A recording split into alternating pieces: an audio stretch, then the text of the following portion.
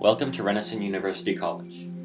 Here at Renison, we pride ourselves in being a diverse and socially accepting culture. Academia is focused on community and culture, and all of its various parts, including acceptance and diversity. This presentation will explore how Renison portrays these values with its use of artwork on the campus. After years of cultural oppression, René Mashique discovers peace and tranquility through his paintings. The Wolf Woman, a chaotic masterpiece created with soft strokes, lures the audience with a sense of calm. His grandmother's eyes are gentle, while her inner spirit animal, the wolf, roars through. Colors so soft, yet expressed in a burst. His built-up anger is splashed abstractly on the canvas, yet he is able to create a piece defining acceptance. The white-blue gradient that peeks behind the woman's face resembles the sky, expressing the struggle for freedom. We are taken through a journey of struggle, discovery, and healing as René makes painting his new addiction and uses the brush as a drug. The Canadian Pacific Railway, symbolically known to unite Canadians from coast to coast, has an oppressive past. 10,000 Chinese people brought to work hopelessly on a railway they would probably never use.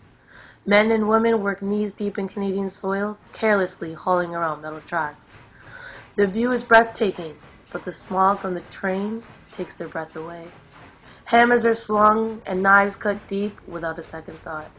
Workers expose themselves, naked as night, unaware of the dangers around them. Mothers huddle like a flock of birds, shielding their infant children. The sun beams down vicious rays, which glistens the workers' blood, sweat, and tears. The heat has their body trapped, but the harsh labor has captured their soul. Renison has a lot of donated artwork, but what some people don't know is that some of the artwork is actually originally made by people who are connected to the university. The Renison Unity sculpture was made in May of 2013 by the son of Renison's first principal, Nicholas Rees, made from 2 trees original to Renison College. This sculpture represents the unity of Renison's multiculturalism. The sculpture resembles the inner workings of a machine.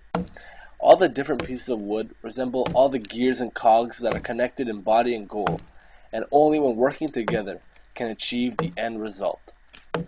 As well, the cross in the background, what some people don't see, reminds me of a chain that connects all of these different pieces and allows it to move together. The cross in the background is to be a reminder of Renison's religious foundation that it was built on. A second piece of artwork that was made original to Renison was the Rennie Moose quilt. This quilt brings a family theme to Renison. Many different backgrounds have traditions of passing down quilts through generations of family to symbolize love and caring. The quilt is made up of different renditions of the Renison logo and the Rennie Moose in different types of actions. The different length scenes and different colors make me think of different nationalities and experiences that are all brought together through Renison. This quilt symbolizes the international community that Renison has made. That Renison can be your home away from home when you're thousands of miles away. The painting is a solitary description of Christ on the cross, with only a shadow and snow-covered Alps as a background. Perhaps this can be interpreted as Christ being present in the most barren of landscapes. It is fitting that a chapel at RUC be named after an early religious scholar and monk, given the college's religious roots. St. Bede conveys and connects Christian thought and scholarship through the ages to modern-day scholarship at RUC. More than an accomplished theologian and religious leader, Reverend Renison worked tirelessly as a missionary in Northern Ontario, as well as a chaplain in World War I. His focus was in the service of others. Thus, Reverend Renison is a true role model for selfless works and an inspiration to generations of scholars at RUC. The first thing that comes to the eye is the vibrant red dress, which is put in sharp contrast with the pale-skinned woman. The bright orangish red pairs beautifully with the light blue highlights blending hazily into each other, like the sun setting over a misty lake.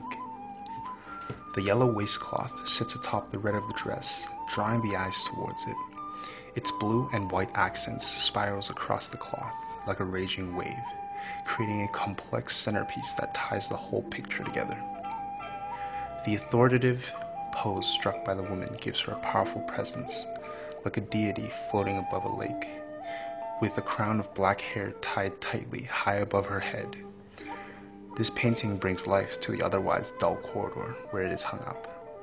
The warm colors lifts the entire space, adding the much-needed variety in color.